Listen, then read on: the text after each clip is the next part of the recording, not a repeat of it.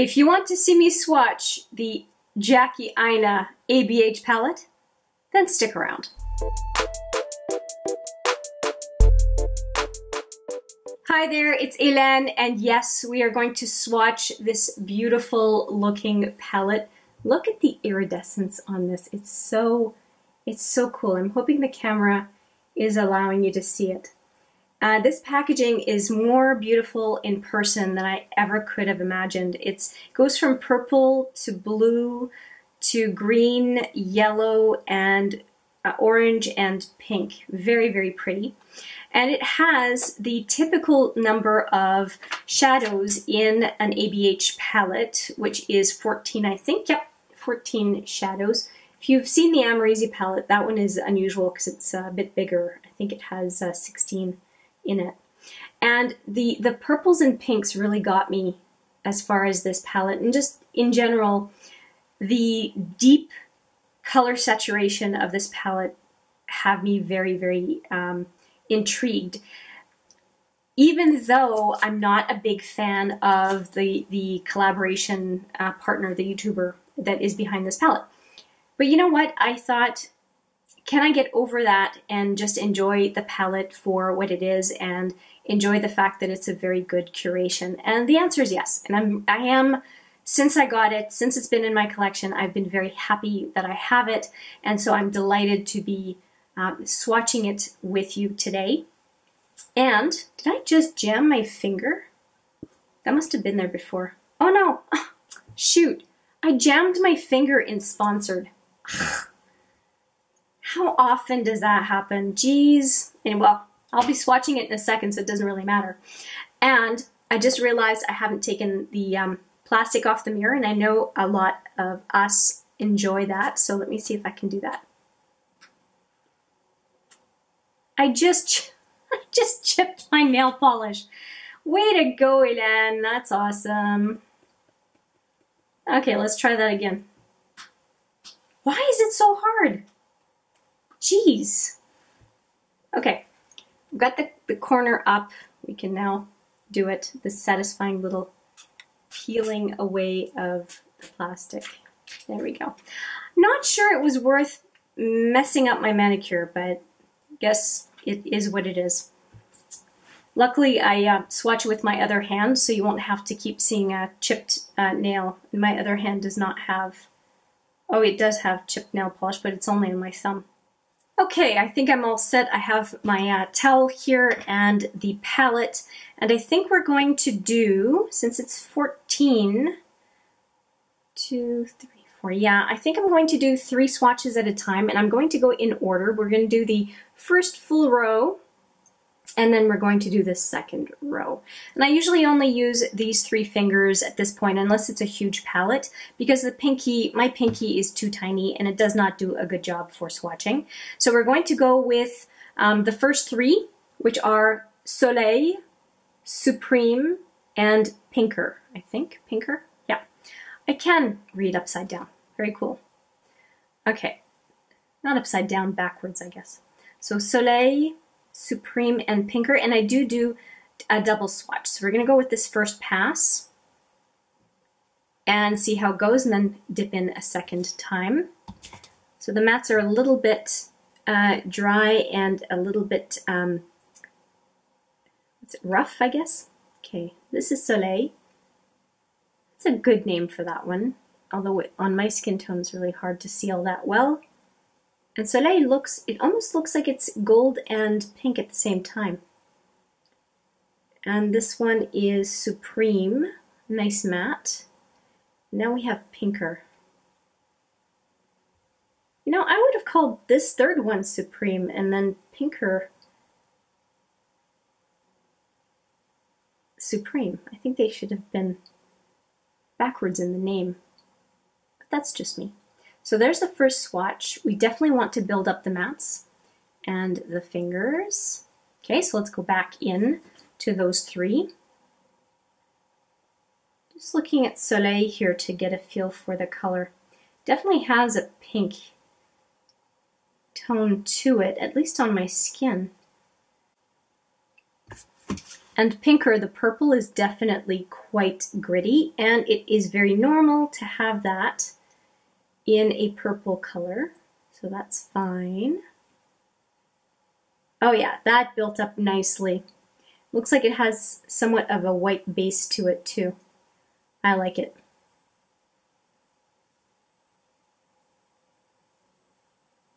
Okay, Soleil Pinker and Soleil Supreme and Pinker. See, I really want to call this one Pinker. I just do.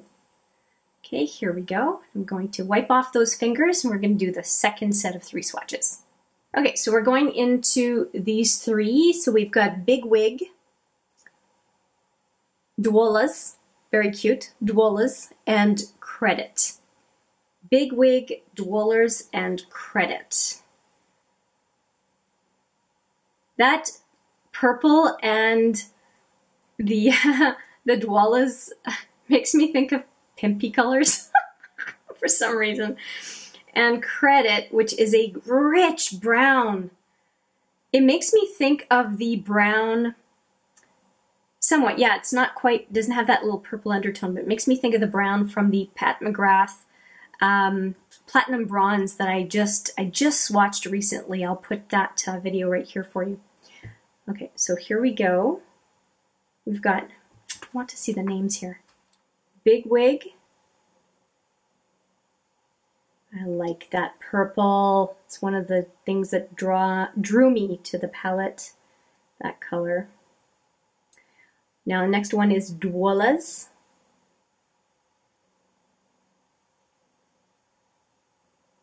I like the tackiness of this one. It really is quite smooth going on. And then Credit. Okay, yeah, it is definitely similar to the Pat McGrath brown in that 6-pan Platinum Bronze palette. It's so saturated it barely needs a second swatch. And it has kind of that plummy or burgundy undertone. So there we go. I'm going to go in a second time with all 3 of those. I really do like Anastasia mattes. I'm a big fan. And the purple definitely has a white base there as well. Should build up nicely on the second swatch. And it does. And Dwellers.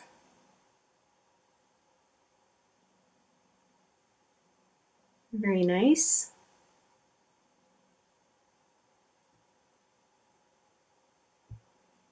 And there we go for those 3. Yeah, big fan of the brown. And here are the fingers. Very pretty, very pretty. All right, so we have just a final 2 on the first row. See how I'm doing for the arm here. I think I'm going to be okay to get the whole palette on one arm. We'll see. We'll see what happens. So we have Lituation, and then these 2 are Zam. I don't know what that means.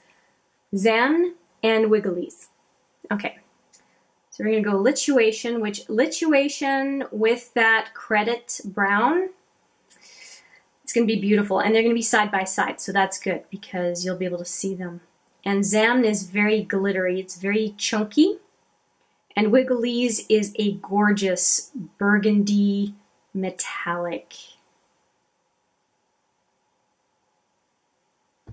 Here we go for these 3. I definitely like those.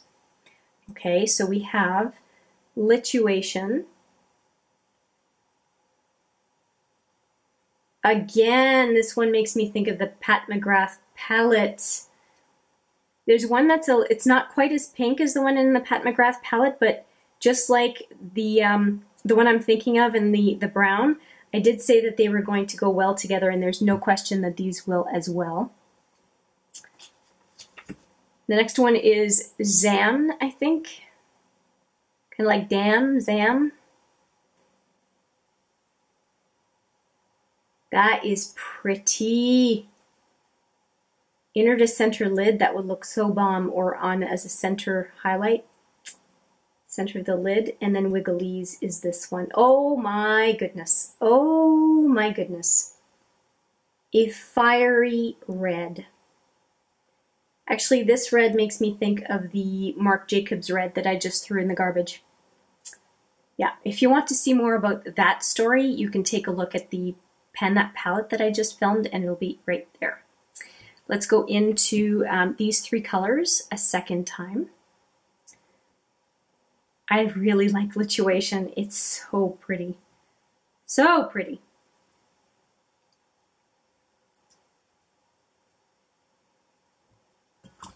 Okay, let's do the second swatch on these. Lituation. They're close together. I gotta be pretty precise. Zam. And Wiggley's. Beautiful! So nice. I'm so glad. That way I have a replacement for the thing I just threw away. Beautiful. Beautiful, beautiful. I could even do a look with these three. Look at that. So nice. So nice. It's beautiful. Okay. And we have 5 more to go. Okay, so we have Shookington, Trust Issues, and Edges. Nice. Shookington, oh, that one is very crumbly. Okay, Shookington, Trust Issues, crumbly again, and then a nice matte called Edges. And I know that Edges is going to go really well with Sponsored, which is the next color. Okay. Shookington, very crumbly.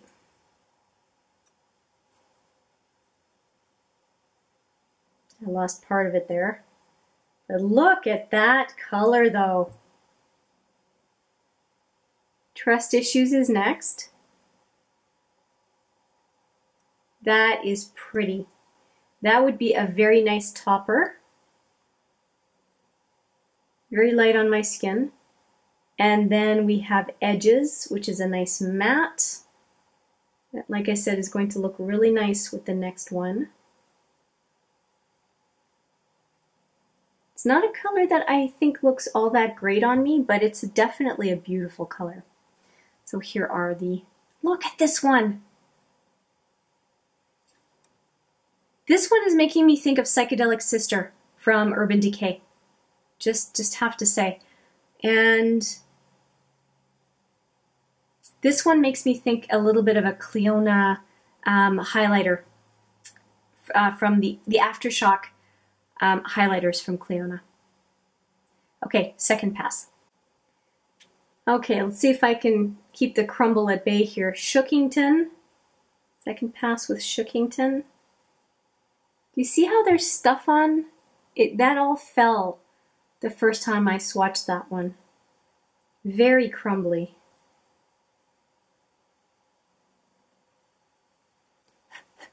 Okay, so there we go. Trust Issues is next. It's all over my hand. All right, Trust Issues.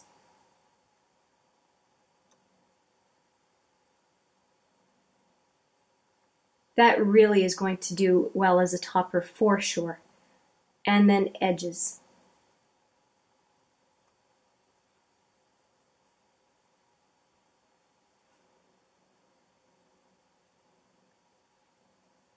Okay, looks good. And we have 2 more. One of them that I dug my finger into before we started swatching is Sponsored, and the other one is Ginger. So Sponsored and Ginger, just last 2 and then we are done. And Sponsored is one that I really enjoy. It's the kind of duochrome. You can find it in Urban Decay and in actually a number of different palettes. And it's just guaranteed to look good, basically. It's that typical either blue or green with a brown undertone. Very nice duochrome. And then we have a ginger, is the last one.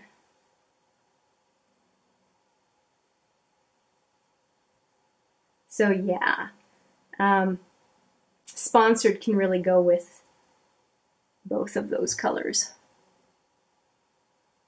So that's the first pass. These are the fingers. Look at this one. Oh, beautiful. And let's go in. Well, actually, that's just stained from the last one, but there's these two that we just finished. Just beautiful. I say a green, but it's got, depending on the angle, it's green or emerald green or a little bit to the blue, at least with this ring light. It's very pretty. And ginger. And when I do mattes the second time, I try to just pick up whatever was kicked up the first time. Sponsored.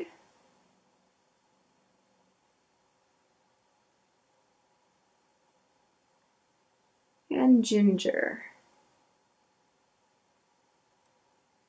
Ginger is a little bit gritty, similar to this one here.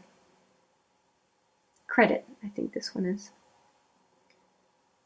So look at these shadows.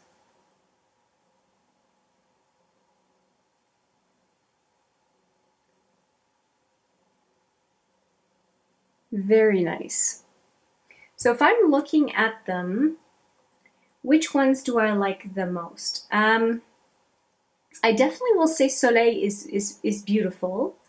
I'm a big sucker for colorful mattes, so I really enjoy these. I have a lot of golds, so this one, it's nice, but it's nothing that's super new to my collection. I am very curious to see how this one functions compared to the Clionadh Aftershock highlighters. This one is, it is a very nice color, despite the fact that I have a few of these in my collection. Like, what do I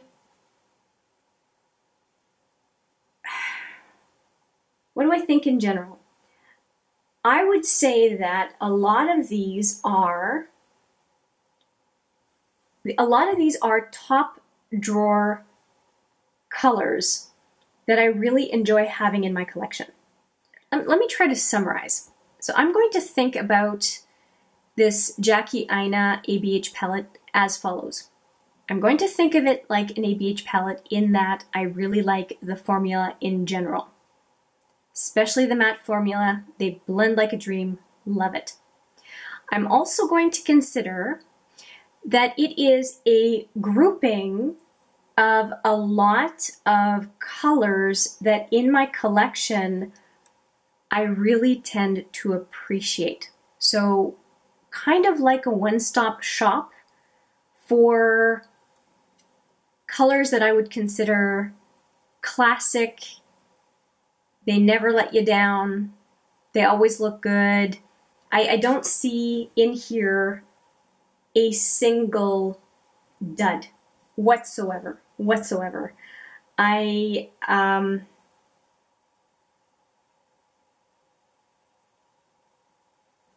Yeah, I think she did a really good job.